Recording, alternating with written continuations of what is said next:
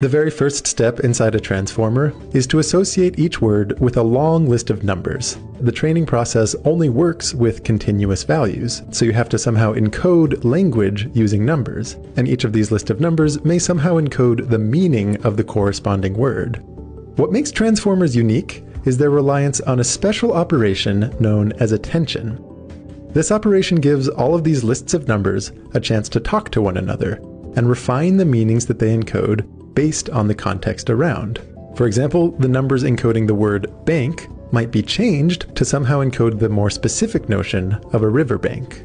Transformers typically also include a second type of operation known as a feed-forward neural network, and this gives the model extra capacity to store more patterns about language learned during training. All of this data repeatedly flows through many different iterations of these two fundamental operations. The hope is that each list of numbers is enriched to encode whatever information might be needed to make an accurate prediction of what word follows in the passage. At the end, one final function is performed on the last vector in this sequence to produce a prediction of the next word.